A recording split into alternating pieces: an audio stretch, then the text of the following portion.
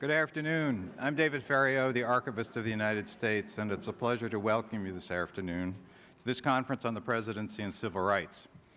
As you know, the National Archives is charged with preserving and providing access to our nation's most important documents. The records we safeguard are part of the backbone of our democracy, important pieces of the story of the American journey.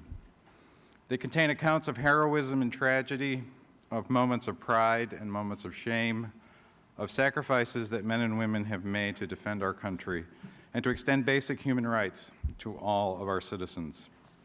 This library, and 12 others like it around the country, contain the records of the presidents dating back to 1929, when Herbert Hoover lived in the White House. They're part of the National Archives' vast holdings that tell the story of America.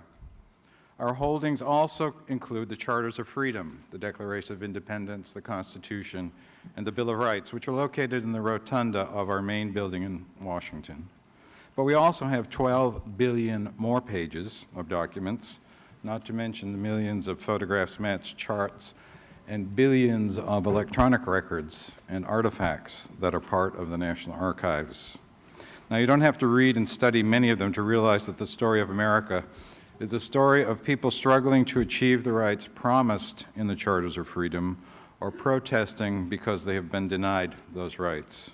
It is, of course, the Constitution and its amendments that presidents have used to underpin major actions and upon which the United States Supreme Court has based so many landmark decisions involving civil and human rights.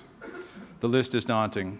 Franklin Roosevelt outlawed discrimination by wartime defense contractors through the Fair Employment Practices Committee.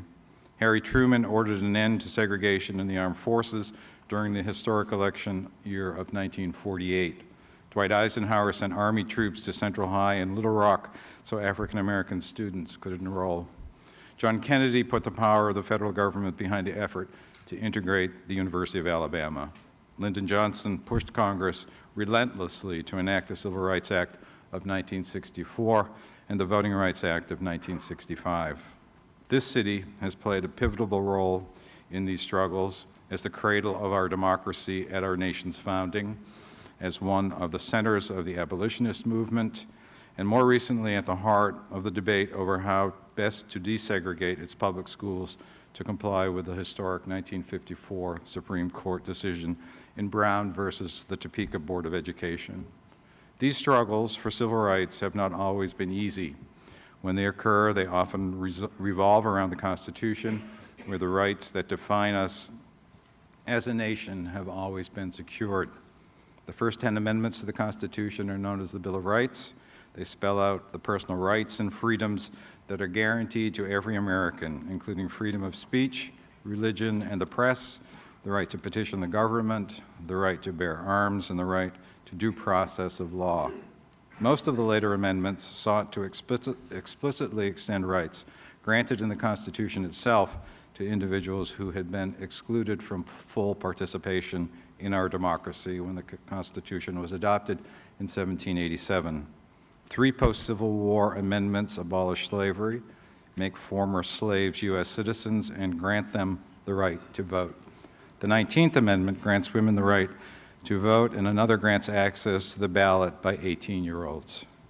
We may view these founding documents as timeless, but the government they envisioned and that we inherited was not inevitable. It required the devotion of citizens like you and me, a national respect for the rule of law, and the wise exercise of power by our elected leaders, who are held accountable by we the people. As I mentioned before, the holdings of the National Archives chronicle our nation's efforts to live out the ideals expressed in the Charters of Freedom.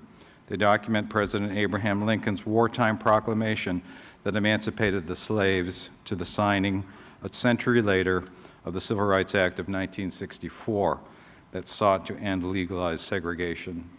Many of our documents are housed throughout the country. In this building, in one of our regional archives in Waltham, and in 42 libraries and regional archives around the country. Understanding the stories surrounding the actions by our president helps us give context to Martin Luther King's observation that the arc of the moral universe is long, but it bends towards justice. It bends not on its own, Dr. King said, but because each of us in our own way puts our hand on that arc and we bend it in the direction of a more just world. I'm proud that the Kennedy Library is hosting today's conference and recognize and thank all of those who have put together this terrific program.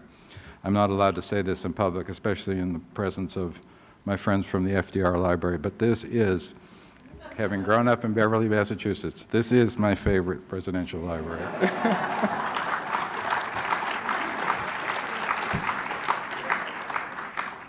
I cannot think of a better day or a better place to mark President's Day. I also want to personally thank all of our speakers, many of whom have traveled far, including one from South Africa, to be with us here for these proceedings, and a special welcome to those who are watching us around the world on C-SPAN. I'm especially pleased to see so many young people and students in the audience today, those of us who lived through the Kennedy presidency now prepared to pass the torch again to a new generation of Americans, knowing that the fate of our country and the rights we hold so dear will lie in your hands. In considering our future, I'm reminded of the famous words President Kennedy used in his inaugural address. He not only challenged us to ask what we can do for our country, he also observed that his election signified that the torch had been passed, and I quote, to a new generation of Americans who were unwilling to witness or permit the slow undoing of those human rights to which this nation has always been committed and to which we are committed today at home and around the world. It's now my great honor to introduce the man who will officially open our proceedings, the 41st President of the United States, George Herbert Walker Bush. Let me start by saluting our friends at the John F. Kennedy Presidential Library and Museum for launching their JFK 50 Justice for All program. I'm particularly happy to single out Carolyn Kennedy and Todd Putnam, as well as Brigham McCutcheon and Jay Zimmerman, for making this program a reality. Your topic strikes a real chord with me. As a young congressman from Texas, I well remember the open housing vote back in 1968. I voted with those who were fighting to give Americans of all races and creeds the chance to buy a good home in a good neighborhood. Later, as president, we got the Americans with Disabilities Act passed to make sure that tens of millions with disabilities had fuller access to the American dream. Of course, these two instances are only part of the broader struggle for civil rights. Here at this forum and in other programs, you can learn how and why so many Americans across this great land came together for a noble cause. Basic human dignity, equal opportunity under the law, recognizing our diversity as a strength and a blessing. These are the values that define more than a movement, but a nation realizing its destiny, our potential for greatness. Barbara joins me in sending our best wishes for an informative and enjoyable event.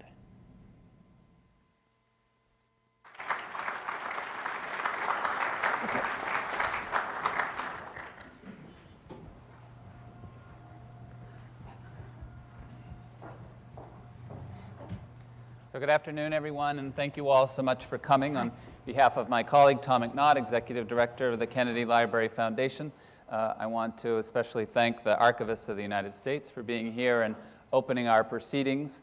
I also want to thank the law firm of Bingham McCutcheon, who are the underwriters of a special initiative called JFK 50 Justice for All, and they've helped to sponsor today's conference. I'd also like to thank our media sponsors, WBUR, and the Boston Globe. Now, we could have a whole hour and a half or a whole conference on Franklin Roosevelt and civil rights, and you'll see from your schedule that we only have about 20 minutes to do that. And I was suggesting to Allida, who is an expert on both Franklin and Eleanor Roosevelt, that their courtship lasted about 2 years, and trying to cover this topic in 20 minutes is a bit like the modern phenomenon of speed dating. So we'll do our best to cover this topic. Fortunately, Allida is not only a wonderful storyteller, but she's a very fast talker. So Allida, there's a debate among historians really about Franklin Roosevelt and civil rights. And maybe when he became president, he faced a country that was not only facing depression, but was a segregated nation. And like President Kennedy and others, he faced conservative leaders in Congress and within his own party. And so as he was trying to put forth legislation, if he moved too quickly on integration, in terms of some of that legislation, that could have held back some of his other legislative accomplishments. So give us the quick gloss of Franklin Roosevelt and civil rights. This is like doing my whole life in 15 seconds, just so you know. Well, I think first of all, we have to remember that the Democratic Party was profoundly Southern and a Western party. And so when Roosevelt comes into office, he has not yet realigned the party to become the party that we all know today. But it's quite interesting to me that some of the things that immediately happen with the staff that he picks. I mean, you immediately integrate, and I use that word deliberately, you abolish segregation in federal cafeterias in the Interior Department and in other places, when in fact D.C. is a profoundly segregated city and was segregated by a Democrat, Woodrow Wilson. So his appointments, I think, are quite interesting in that way. You've got Harold Ickes, you've got Harry Hopkins, you've got Aubrey Williams, and of course you have the incomparable Mary McLeod Bethune, whom before September 11th I used to lump with Eleanor Roosevelt and say they were the twin towers of the, of the pre-war civil rights movement. So there's a huge risk-taking mindset there. Now, does that mean that it goes as far as we want? No. But I've been all over the map on this, and I have come to a very Eleanor-like conclusion. And that is, you can look at a glass and you can see it half empty, or you can see it the water keep increasing. And what I think both Roosevelts did was really introduce to America the concept that the federal government was not just for the forgotten man or forgotten woman, but as FDR said when he spoke at Howard, not only will there be no forgotten men, there will be no forgotten races. So we have policies, we have the 2 executive orders that FDR issues, one for the WPA, the Works Progress Administration, that outlaws segregation in WPA hiring practices. And then you have the Fair Employment Practices Commission doing that for the defense industry. Now, do they work? No. Do they help some people? Yes.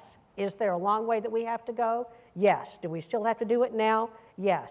But when you look at this, I want you to remember that they were the first executive orders passed or any type of federal legislation since Reconstruction, which I think says a lot. Also, if you look at the risks that they took in terms of setting up the Civil Rights Division of the Justice Department, and although I'm supposed to talk about FDR, and my colleagues at the Four Freedoms Project will expect me, and pardon me, as will the FDR library people, to say that you cannot talk about FDR and race without talking about Eleanor.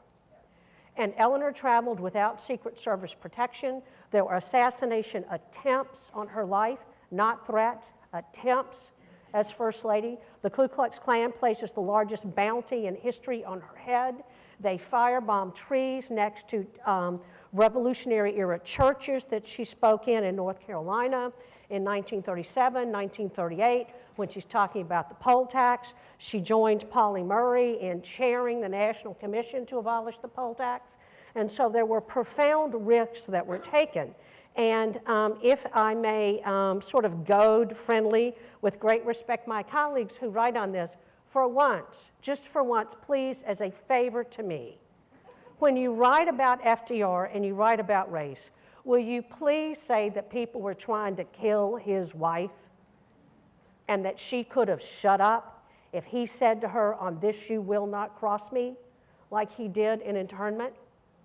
There's a huge difference here. And the untold story of the Roosevelts and race, which I would, if I could ever go back and be a fly on the wall and engage in the what if School of History moment, would be the conversations that they had one-on-one about the risk that she was taking to aggressively change her position from being truly separate but equal, but moving toward integration.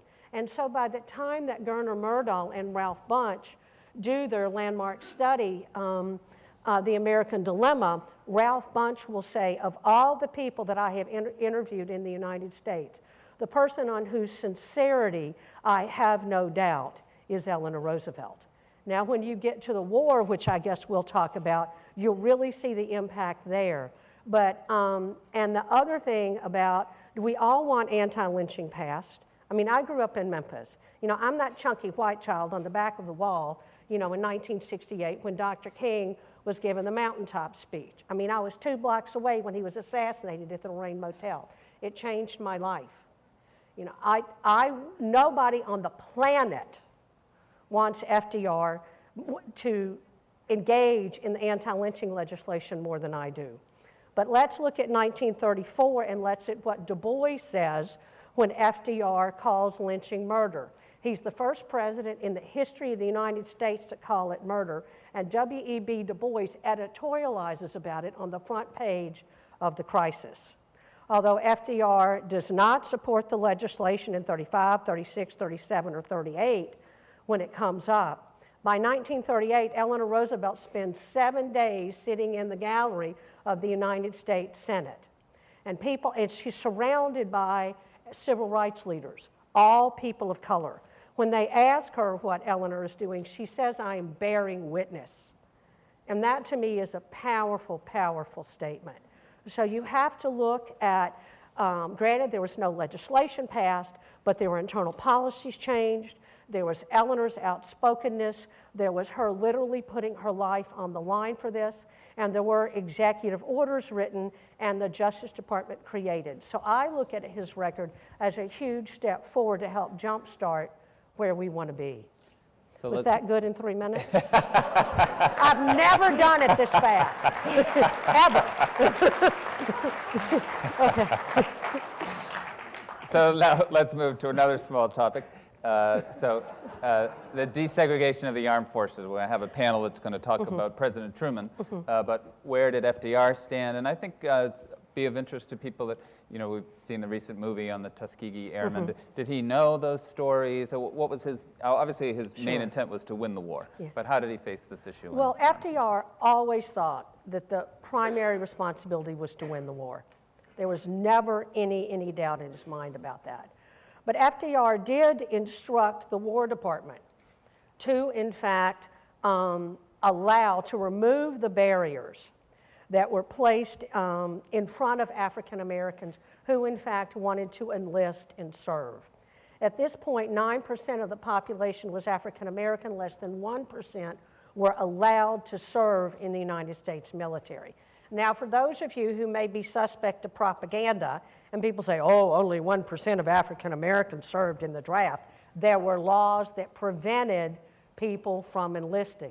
And so FDR worked with the War Department, who was profoundly opposed to this, to, in fact, remove barriers. It didn't work that much. It went from 1% to 5% as opposed to 9%. But if you go back again, the glass is half full. There were, when FDR meets with A. Philip Randolph and Walter White and leaders from the Urban League, to discuss this, it's the exact same day that the Tripartite Pact is announced. So that means at the same time he's learning that Germany, Germany, Japan, and Russia have all signed a pact to come against us. And when Randolph and company come, they come in a meeting that Eleanor has facilitated, and they have a list of 7 demands. Of those demands, 4 are met. The full integration of the service is not met, obviously, because that's left for Truman to do. But the steps that FDR does take, I think, are not just incremental, but are a slap in the face. He has gotten rave reviews for changing his cabinet and bringing in a new Secretary of War and a new Secretary of the Navy. They're Republicans. It's supposed to be a bipartisan cabinet, and they are absolutely, adamantly opposed to any activity that will advance Negroes through the ranks. Stimson says he will resign. Stimson says leadership is not embedded in the Negro race. He's Secretary of War. The Secretary of the Navy, Knox, says he will resign if, in fact, this happens. So what does FDR do? Well, he brings the dean of the Howard Law School in to be Stimson's aide. He appoints a colonel to advise, an African-American colonel, to advise the Selective Service, and he gives Stimson an African-American general, the first African-American general, to, in fact, ride sort of roughshod on them. The big obstacle in this, however, is George Marshall. And if you're going to look at who's going to block a lot of stuff, FDR doesn't push hard, but Marshall really is the one that says, come down, and says, not on my watch, we got to win the war. But Eleanor works to help get the 99th Squadron, the Tuskegee Airmen, through.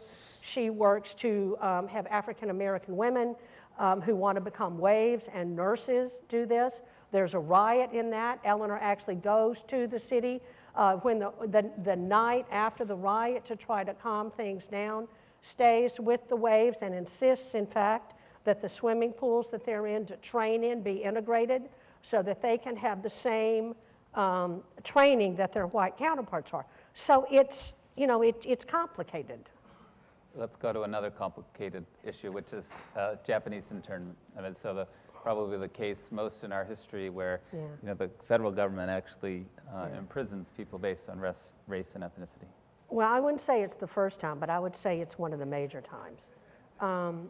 There is no doubt in my mind that FDR considered that the emergency of wartime overrode civil liberties protections. I mean, there's just no doubt in my mind about this. I mean, he looked at Lincoln, he looked at a lot of precedents. I mean, he knew immediately. It was a decision that was greatly opposed within the administration. Eleanor, for one, strongly opposed it, as did the Attorney General of the United States, Biddle, as did the military command in Hawaii, as did Justice William O. Douglas, who really violated legal protocol, if you will, when he met with Eleanor to advise her on arguments to present to the president. But FDR, I think the best book on this really is a shout out to my friend Greg Robinson, whose book, By Order of the President, really is hands down, I think, the best study of this. And I think Greg is absolutely right that FDR did not think it through in the sense of thinking there would be long-range questions of patriotism or, you know, or suspicion of people, or really understand the theft of property that went on. And so when there is a riot in the Manzanar camps and in Gila River in July of, in the summer of 1943, he sends Eleanor out to meet with them. And I know that they had numerous conversations on this. There's not a shred of paper anywhere in the world on it. I give you my word, I've looked for it since the day that I was born. You know, and it's not there. But I strongly suspect that there were countless conversations about this. Eleanor wanted to adopt Japanese American families to get them out of the camps. She wrote countless letters just to attesting to people's patriotism. She facilitated their entry into the war. And so there were, I would stake my mortgage and my soul on the fact that there were conversations about this that we'll never be privy to. And let's end with you giving us the backstory to the iconic concert that Marian Anderson gave at the Lincoln Memorial. Well, I love Eleanor Roosevelt. I love Franklin Roosevelt. There are pictures in every room in my house, but we have to give Harold Ickes a shout out, you know, because he's the one that really got the Lincoln Memorial. But what we need to give both Roosevelts credit for is Eleanor's understanding of how to use her newspaper column, My Day, to turn this concert in from a local, i.e. regional Washington, D.C. slap in the face, to turn it into a national civil rights event. When Eleanor resigns from the DAR on February 27, 1939, that column goes on the front page of 483 newspapers. And Marian Anderson stays on the front page of 483 newspapers for 7 weeks. And it's Eleanor who goes to the radio programs to say, you know, basically in polite Eleanor language, which I will never in my life ever be accused of having, is to say, you know, that if you want me on the radio, you need to carry this. And so it's Eleanor's pressure on the radio stations that make it the first live coast-to-coast, nationally broadcast radio event in the history of radio. She also works with Walter White to schedule the concert at 4 o'clock in the afternoon so that churches around the country, African-American churches in particular, on Easter Sunday can have picnics. And she suggests to Walter White that perhaps they could make arrangements for those collections that are kept to, in fact, be donated to the NAACP. And the collections that are raised that day are the second largest donation in the history of the NAACP, only surpassed by Duke Ellington's National Concert Tour when he gave the proceeds to that to the NAACP. She also had, before the debacle that was the insult to Marian Anderson, Eleanor had invited her to the White House. She'd stayed in the White House. Eleanor had talked about her voice in a column and said, you know, singing, hearing Marian Anderson singing Schubert's Ave Maria is like sitting in the lap of God. And after the concert, Eleanor went July 4th, 1939 to Richmond, the capital of the Confederacy, where she gives Marian Anderson the Spingarn Medal and gives a speech on the, in non-confrontational terms about the horror that unequal education inflicts on the United States. So in many ways, to me, the backstory of Marian Anderson is how this extraordinary woman got the courage to come up and shift from being an artist to a symbol, which she knew absolutely she was going to become. She was terrified of doing it. I talked with her before she died, and the courage that she took with the support that she got from Eleanor, the friendship that developed about that, the phone calls, the letters that went back and forth together really is a phenomenal story. And it does my heart good to know that when Dr. King stood on the steps of the Lincoln Memorial, that he stood on the exact same spot. And in my lexicon, the two angels that sat on his shoulder were Marian and Eleanor.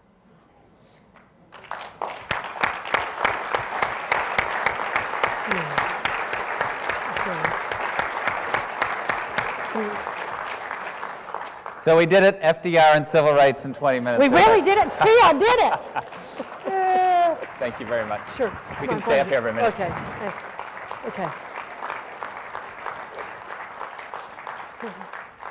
So as promised, we'll now see a film clip from the newsreels of that time.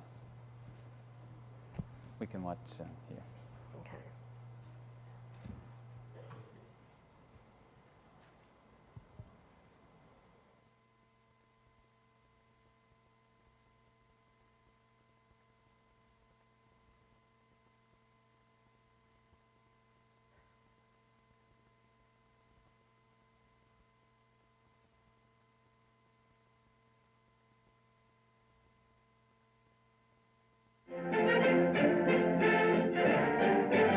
Nation's most impressive Easter demonstration. 75,000 massed before Lincoln Memorial to hear Marian Anderson, colored contralto, make her capital debut at the great Emancipator Shrine. Refusal of the DAR to let her use their hall fanned a countrywide controversy, with this great gathering as the climax. The singer was invited by Secretary of the Interior, Ickes, who attends with Secretary of the Treasury, Morgenthau. Spectators include Supreme Court Justice Black, New York Senator Robert Wagner, and a host of notables, here to listen to the voice acclaimed by many as the finest in a century.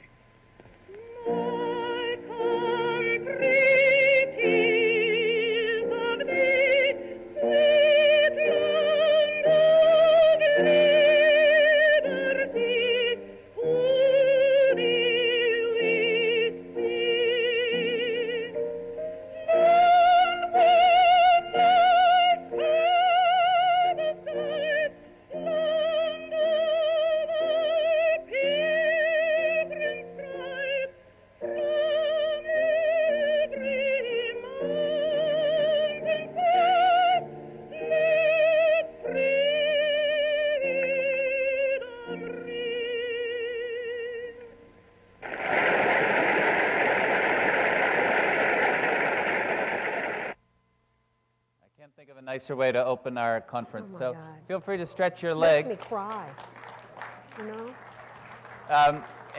But we're going to try to start the next panel in literally 4 or 5 minutes. So we're just going to bring some chairs up and bring our next group of panelists up.